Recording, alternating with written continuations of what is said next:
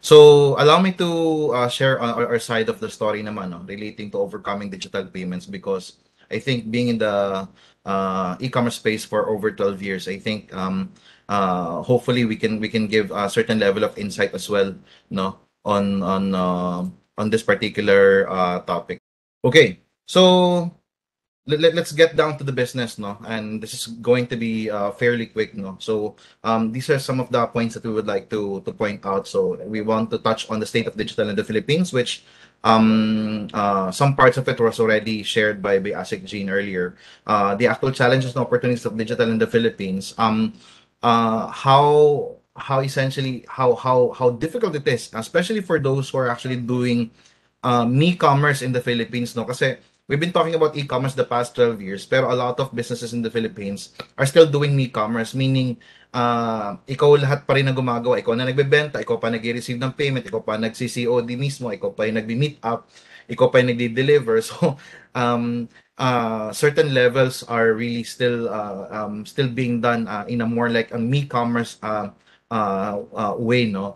And from our perspective as Paynamics, how can we help? And hopefully, create give you certain level of insight and maybe some takeaway in the process. So first, the state of digital in the Philippines, no?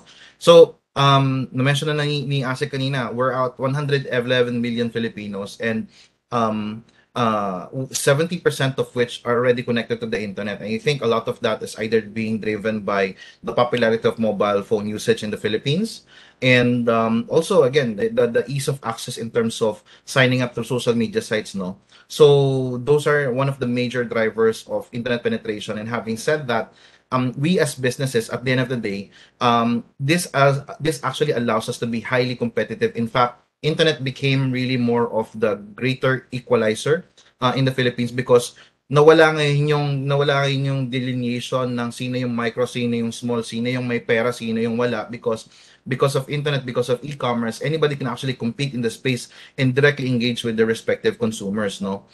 So that's actually one of the biggest benefits of digitizing the business. And again, we if we haven't really invested in this particular area, you have to really think carefully in terms of your strategy, because we have to remember, in the Philippines we spend the most time online than anybody else in the world. In fact, in average 10 hours and 27 minutes. So most of our customers are already online, and again, in fact, more than practically half of their day is spent on again scrolling and browsing and utilizing digital devices in the process. So we really have to invest in making our digital presence, in digitizing some parts of our operations as a business, because our customers are already there and waiting to engage. And in terms of the online content activities, I guess one of the other factors why these are the only available activities that we do relating to content is because these are just some of the things that are essentially we can do, no? Because in the earlier study made by Google Temasek as well, less than 1% of businesses are actually operating digitally or transacting with their customers in digital forms, no. So kaya yung digital in content activities natin, we're very limited to looking for product information, doing how to entertainment, and even social activity. And yun nga, some of the popular social media platforms, and yeah, in the principle of digital marketing, these are the types of channels that we also have to heavily invest in as organizations, no. Facebook Messenger, because again, that's where we engage with our with our audience, no. So, and again, that's where we spend most of our time. Now, this particular slide, I just want to also highlight the again, in terms of the app ranking, in terms of the volume of its active users. I just want to also highlight that other than social media itself, no, Filipinos also, other than being fueled by entertainment, we became also highly transactional, which actually makes Lazada, Shopee, and even the likes of GCash really one of the more popular apps being heavily utilized among Filipinos. So medyo mas naging transactional na tayo. Dati kasi there's hardly any transaction happening. We just go online to engage and talk to loved ones and socialize. But because of these, because of these developments, we're now became highly transactional in the process. And because of the topic at hand as well, no, we also just want to highlight that the use of financial services, about 30% of us already are quite familiar with online banking already. More than 20% are already utilizing mobile payment, and surprisingly, there's about 19% that already owns a certain level of cryptocurrency, no? And I guess one of the other factors, other the likes of Bitcoin or Ethereum, I guess one of the other factors that help contribute to owning a crypto ay, again, yung mga tawag dito, yung mga play to earn apps, like for example Axie, no? So parang kumbaga, since we're doing gaming anyways, it's actually one of the more utilized activity online. And if you are being paid and rather earn in playing, so kaya I think one of the factors na kaya naging very popular din siya. And part of the financial inclusions that we also have to again appreciate in terms of development and where we are, no. So we have, we somehow increase our account with financial inclusion. So although this one, I think mas mataas pa yung mas mataas pa yung numbers na meron si Ase kanina, no. So mas ang maganda diyan, mas dumadami na yung nagkakaroon ng bank accounts sa Philippines. About 25% already have at least made or received electronic forms of payment, no. Hence the likes of popularity of the GCash, Paymaya, among other things, no. We have over 20% debit card ownership. About nearly 10% made the purchase online. 7% does online banking, among other things, no.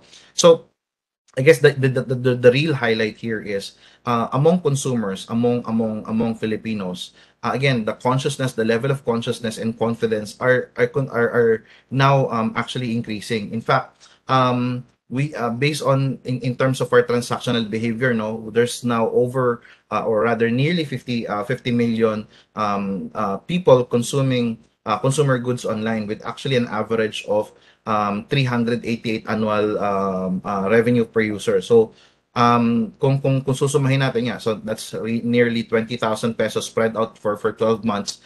So yung confidence level somehow tumaas, no. And yun nga, no, I guess one of the other factors is many businesses also, and again, we also have to give credit to the likes of the giant marketplaces like Lazada and Shopee, because of, heavy promotion of the usage of the app, which actually, because again, we're mainly driven by the mobile phones, no. Because before, when you want to do e-commerce, the only option that you actually have to invest in is, yun nga, parang yung for example, you have to have a laptop and you have to have at least or maybe a desktop. So you can actually launch a browser. But nowadays, because of the popularity of smartphones, the smartphones and its apps, no, so medyo mas naging madali, naging mas accessible siya. And in terms of, again, growth that we mentioned earlier, in terms of digital payments, so again, over about 43 million already making digital payments, and this actually gave 11% plus growth, no, from the previous year. And in fact, in terms of volume naman, yung kumbaga yung tinatawag na ticket size, we nearly hit more than or nearly 40% naman yung change, or rather growth, no, from the previous year, which actually brings us now to nearly $400 in terms of average value that we actually transact using digital payments per users. So those types of things are we have to really appreciate, because again, as a business, we have to really realize, okay, ano ba yung mga pwede kong digitize in terms of making payments, because again, uh, whenever we actually do things manually or offline, meron mga factors of nga, yung turnaround time, yung service levels, among other things, no. I also just want to highlight also in terms of the mobile actions that we do. So other than scanning QR code possibly for contact tracing, but about nearly 50% of our population now utilizes mobile phones for scanning QR code. And similarly, for in terms of utilizing mobile payments, about 30% of our population now use mobile payments through their phones. So Allow me now to move on and transition to challenges and opportunities of digital in the Philippines, no, and maybe specific also the payments. Maybe this will reflect also some of your own challenges in dealing with, with your customers or maybe with your buyers as well, in the process. I guess one of the biggest emerging trends brought by COVID-19 is again the non-contact revolution. This actually forced us as even citizens to really do change the way we do things, no, for example, like instead na nagfi-fill out ka ng papel for contact tracing, scan na QR code, imbis na nagko-commute ka going to work so you can actually work to the office, telecommuting became really one of the biggest requirement now, no, the home became the new office, became the new school, no, and more than anything, it also helped us navigate our financial volatility as a country. So yung dating yung dating yung dating old ways natin of, transacting, like, sending a check or, paying in cash. So somehow, because of the pandemic, it actually, forced us to navigate the financial volatility. Hence, again, the increase of internet online banking, movement of digital currency, and even stocks in the process. Now, when we start talking about accepting digital forms of payment based on, again, based on the study presented by Asik Jean earlier, the more popular option is still actually the cash on delivery, no. Actually medyo ano pa yon, medyo, what do you call this, medyo conservative pa yung range na binigay, no, 70 to 80%. On from our perspective, it medyo, actually it's still somewhere around 80 to 90%, no? And because of, particular challenges, cash on delivery, yes, it's actually one of the more popular choice among consumers because consumers felt empowered, they felt in control of the transaction, no? Because yeah, at least I would only have to pay for that transaction when it actually arrives to my door, no? But at the end of the day, for businesses, this is actually one of the major pain points, no? Because you have to track everything, and not only you have to track everything that you're actually sending out. There's always that high probability of things getting returned. In fact, there's a recorded return rate of about 35%, no? Meaning, nag-dispatch ka ng goods mo, nag-render ka ng service mo, only to have that, only to have these types of things returned, no? About more than 35% of the time. Now, cash on delivery does not also it's not also being performed for free. No, they also come with cost. And in fact, I guess one of the other reasons why it's also popular among businesses, because if you start comparing naman cost of utilizing digital forms of payment versus to facilitating COD through couriers, medyo mababa yung facilitation fee or collection fee na tinatawag. So kaya it's somehow parang kumbaga it's biting the bullet naman on the side of the businesses na parang okay, rather than, this is better than nothing, for lack of better word. But then again, since these are tangible in nature, this usually takes a while. For example, settlement takes longer.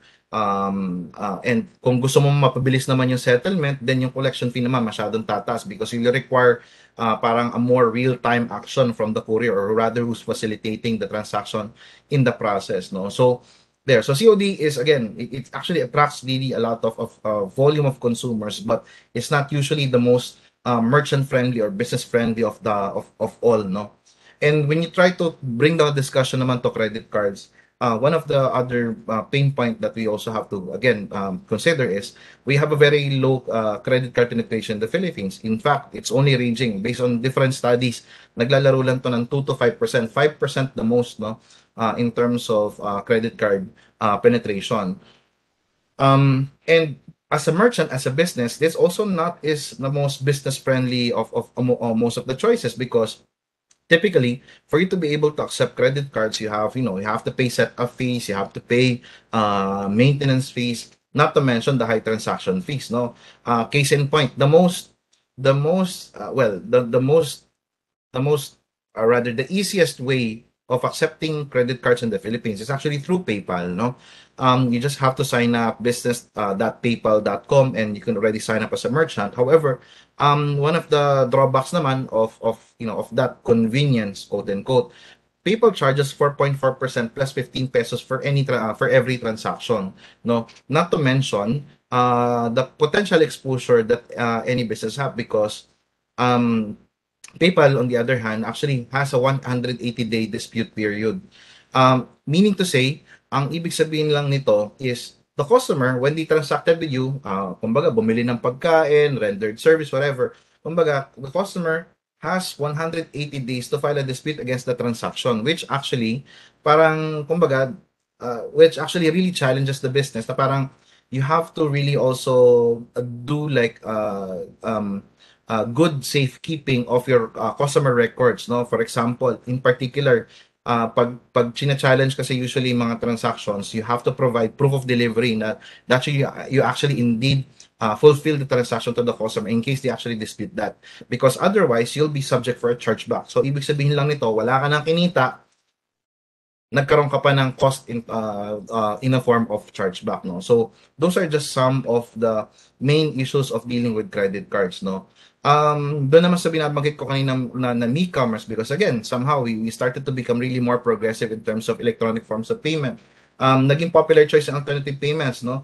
Parang for example, the online bank transfer, thanks to the likes of InstaPay and PesoNet. Now, regardless of your bank, you can actually make those transfers through your phone or through your mobile devices.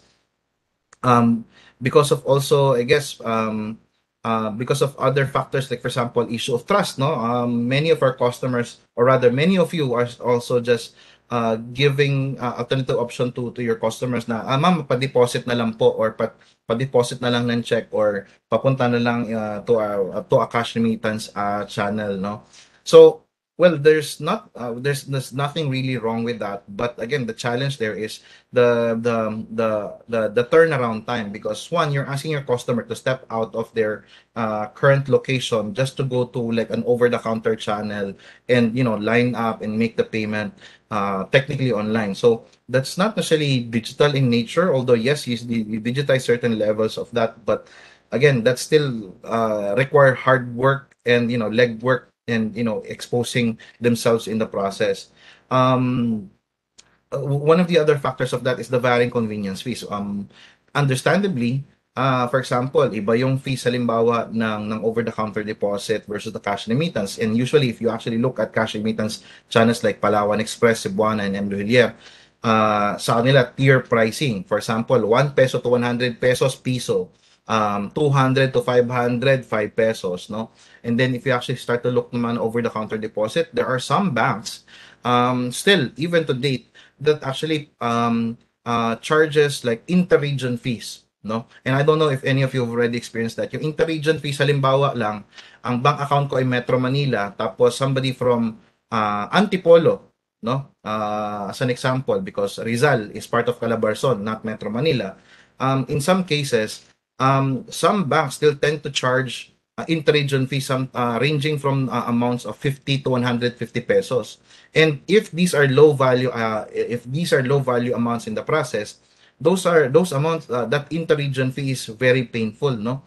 Kumbaga, ito na nga lang kinita ko, ito na nga lang yung margin ko, tapos at kakainan pa ako ng ganitong kalaking inter-region fees, no? So, among other things, and not to mention, many of the fraud issues that we've seen over the news, these are utilizing alternative modes of payment na parang nagpagka-deposit, hindi na makontak, among other things, no? So because again, the transaction are essentially, although, for example, in this particular case, parang you were in good faith to when you actually make that deposit, when you actually made that remittance to the other party, no? And again, when they fulfill, because there's actually no intermediary in the process, it actually parang it really it makes the other party more cautious in the process. And again, the issue of trust. Similar example, no? I guess again, with the prevailing campaigns of the e-wallets, like of GCash, I think they grew to now to over like 15 million GCash users. Maya, again, too good to be second, no? In terms of becoming a unicorn. And again, I think there's somewhere around 5 to 10 million, if I'm not mistaken. It actually started to really democratize among Filipinos. As citizens, we actually see this as a best alternative to have to a bank account, because it's actually allowed us anything that we can do plus more, no, than actually possessing a bank account. And in terms of penetration, it's actually very easy because it only requires smartphone and mobile number and a government issued ID, and you can do a KYC process, or know your customer process, to actually acquire one. And this is again very ideal for consumers, but many businesses unfortunately utilizes this, particularly, and this is actually very common among the micro and the small, no, in receiving digital forms of payment from their customer, na parang, ay pa, ito po yung GCash ko, send na lang, and then make a screenshot, no. It's all and good. Again, it's still e-commerce and still digital payments in a way, no. But at the end of the day, although it actually provides a faster turnaround time in transferring funds from one person to another because of its accessibility, this too actually is very prone to fraud and scams. And because of, again, this is actually a person to person transaction in nature. So since this is a person to person and there's no intermediary, and since these are not necessarily governed by any regulator for that matter, so parang should there be any dispute, should there be any issues in the process, since the nature of the transaction is person to person, the only remedy that could happen is actually by the again law enforcement via the cybercrime, no, because it's actually, again, it's essentially swindling, no. So because of its nature, how it's being mainly utilized in the country today, no, being a P2B in nature.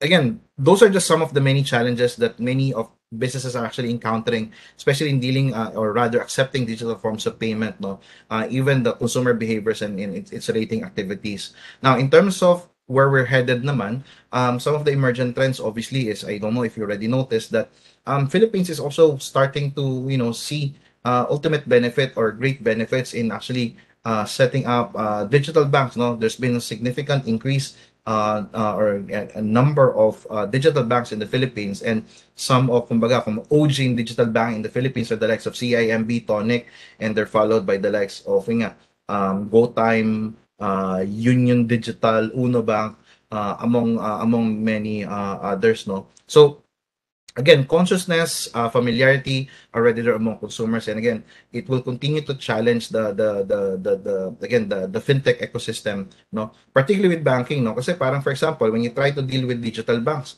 parang many people start to adopt digital banks is because, again, for example, the interest rates. So if I'm generating, for example, if my money is for example with the digital bank is actually getting like what 4 to 6% with a digital bank versus less than 1% with a traditional bank, then again, parang the logical side of you as a person, or again, is, I'd rather put my money where it can actually earn more interest, no, or if not for the interest itself, again, the accessibility.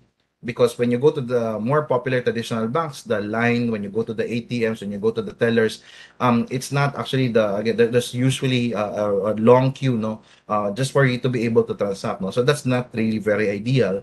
One of the other trends as well is again, the adoption of the QR payments. It started to become a common practice among e-wallets, in emerging practice among banks, and in fact, it's even the likes of BSP who's starting to again spearhead the QRPH to actually make sure that parang we can skew away from again the tedious process of parang sending money to another person, if can be done via again taking again doing a QR scan, no, then so be it, no. Say they really champion QRPH. In fact, no, one of the BSP aspirations is to make even the likes of yung mga palengke, yung public transport is naging QR code system na lang eventually, no. So that's actually part of the some of the things that the likes of BSP want to champion. And also, as mentioned by Asik Jean earlier, even the government, for example, like the DTI, is even starting to champion in promoting electronic forms of payment, because again, there's huge potential, there's huge benefit among business and even consumers in the process to adopt to digital forms of payment. Now, doon na kami papasok, no? As Paynamics, that's where we try to come in. As we try to empower as many businesses as we can by offering the most secure, efficient, and reliable payment solutions to our to again to many businesses, no? So as we're established in 2010, prior to 2010, our three founders actually have a collective experience in payments industry of over 30 years, no? So essentially, um we wanted to present ourselves to become the again that ultimate to become that ultimate solution to any business to actually reduce all of those pain points that any could actually experience, any business for that matter, no? And Paynamics, in case you have if you case you actually wonder, we're actually the payment service provider for some of the popular brands that you probably already have shopped from your Starbucks card to your Lazada and Shopee wallets to Pure Gold and SM supermarket to your Globe to your GCash to your Shopee Pay to your Grab Pay. We are there. We're actually on the back end, and we actually have over 2,000 merchant strong, no, that actually that we actually have facilitate payments for their businesses, no. For your appreciation, Paynamics is actually holds three major licenses from our regulator, the Banco Central. So obviously for the payment service operator, because we also have remittance, and we also have EMI license, no. So we actually are highly supervised and governed by the Banco Central. And again, our core business is actually revolving to um, uh, enabling businesses to accept digital forms of payment. So we actually one of the highest, we actually have the widest payment processing network. And unlike any other fintech companies that you may be familiar, what actually sets Paynamics apart is we are one of the most agnostic player in the fintech space, because we actually work with everyone as much as possible. So from your from your Visa, Mastercard, credit cards to the over-the-counter channels, and even the mobile wallet, no. So essentially what we actually try to enable is all of these payment options that you are seeing on the screen when you sign up and sign up for the service of Paynamics. All of these services are already collectively part of your ecosystem. So bottom line, when you start utilizing Paynamics as your payment service provider, um, you're the kind of discussion that you're going to have with your customers is essentially, your customers will no longer have any excuse not to be able to pay you as a business, no. So umaga, any payment related channel, any payment discussion will already out of the window, because you as a business can take any payment from your customer, no. And and again, on the side of Paynamics, as a payment gateway, one of some of the challenges that we've seen naman is, yes, you may see us, like for example, we have over 2,000 merchants, and based from the logos of I logo or some of the merchants I showed to you earlier, most of those are usually the large enterprises, if not the regional or global players in terms of doing e-commerce, no.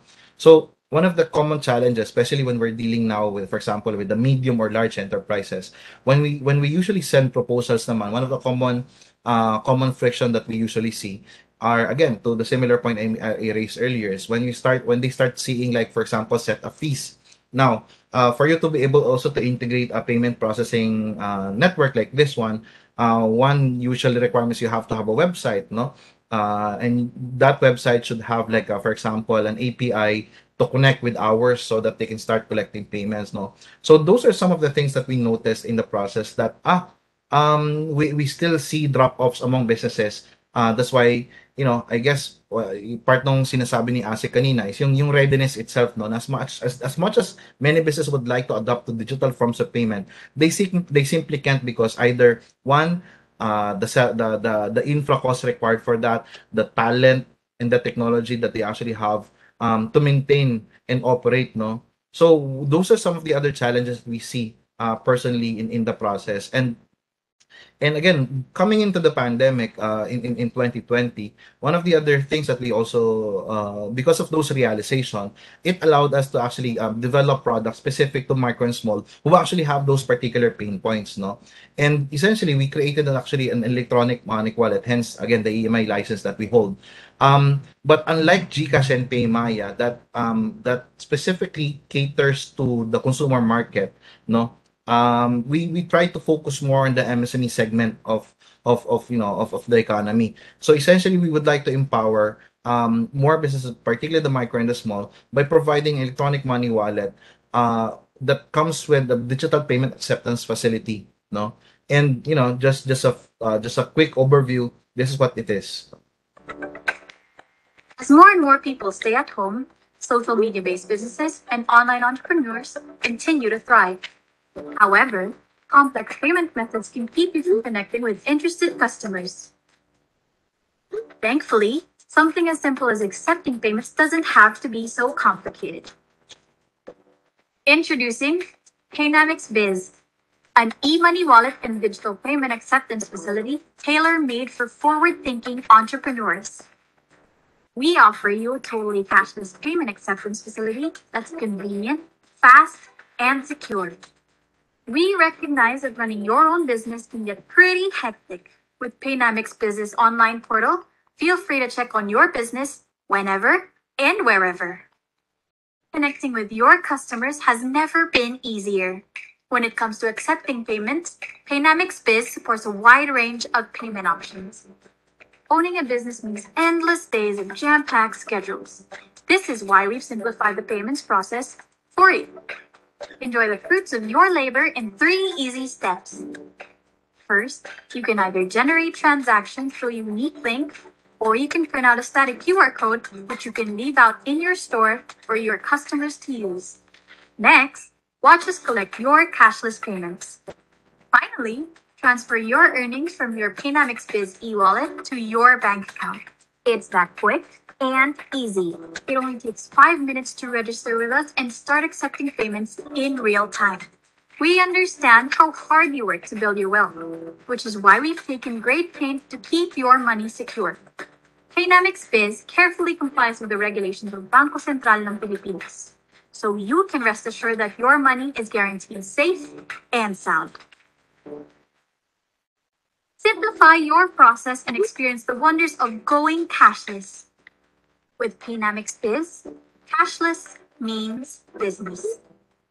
Remember, keep it simple. Sign up today. Yeah. So essentially, again, Paybase is a product that we developed as a response to trying to equip as many businesses as we can, no? And particularly because, again, this economy is driven by 99.5% micro and small medium enterprises. Hence, our focus to, again, try to enable as many businesses as possible through Paybase, no, which came through an EMI, no, or rather an e-wallet in the process. So at the end of the day, what we hope to bring to the table is to actually level up any businesses regardless of your size, no. So any business should be able to accept any forms of business, or rather should be able to accept any digital forms of payment there is, no. And again, to have that certain level of control in managing transactions as a business. Now, again, if you are a micro and small that actually are not necessarily like the market for the payment gateway that we have, no, fear not, because at the end of the day, we actually have a specific product that can actually help you upscale your business through Paybase. And Paybase, just to make this pitch, no, there's no setup fee, there's no monthly fee. It's a very low transaction fee. And again, there's even no sales quota or requirement in the process, because again, what we're after is, again, all of the payment channels that Paynamics actually has in its actually in its actually army of services. We are sending that to Paybase so that you as a business can be more empowered in accepting digital forms of payment, no. So just to show you, these are just channels that you'll be equipped to receive from your customers. And actually, by next week, Paybase users can also start now accepting credit card forms of payment as well through the Paybase app, no. So how it works, you can actually have your customers scan the QR code on the tabletop or you can actually send payment links to your customers, and even actually come with the web store. No, so all of these features comes with your with a single sign up with PayBiz. Again, there's no setup fee, there's no maintenance fee, and they can easily be downloaded via the website, via the Apple Store or Google Play. No, so if this is something that you think that will be very helpful to you as a business, not to start transition from me-commerce to actual e-commerce in the process, you can scan the QR code or go to the link bit.ly/paybest by MJP. And again, sign up for an account. And again, hopefully we can actually help you in the process in reducing all of those challenges relating to digital payments, because we tend to make it easier for you, because as a business, at the end of the day, anything that you can anything that can help aid you through technology. Now, in terms of the takeaway, I think as a country, cash is still king, but because if we let it, no, because we have actually responsibilities to that as well, no, kasi if there's actually less businesses na, parang for example, as much as I'd like to pay via GCash or PayMy or ShopeePay for that matter, if the merchant themselves or the businesses are unable to receive digital forms of payment from the customer, then how do we expect customers to pay, di ba? So parang it takes two to tango. So it will continue to be king if we actually really let it. And again, we should fear not, because we're now starting to see, because if the usual challenge is also cost, no, you also have to see it from the perspective that we're now starting to see more players in the space, particularly in the digital payment space, in the fintech space. So in that particular scenario, it actually means increased competition means variety of options for us, no, not only for business but also for the consumers. And given to where we are, there's nowhere else to go but up. And lastly, at the end of the day, we also have to see these types of things to make things simpler, not more complex. And again, as a technology company like Paynamics, I think these are the kind of this is the kind of solution that we, or rather the kind of takeaway that we would like to impart with you. Na technology should not be feared, and because if it's complicated or among other things, you should see technology as something that an enabling factor, no, because technology is meant to make things simpler, not more complex. So with that, maraming salamat sa pagkakataon. Thank you for your time this morning. And CRIF DNB and DTI e-commerce office, maraming salamat as well. Thank you.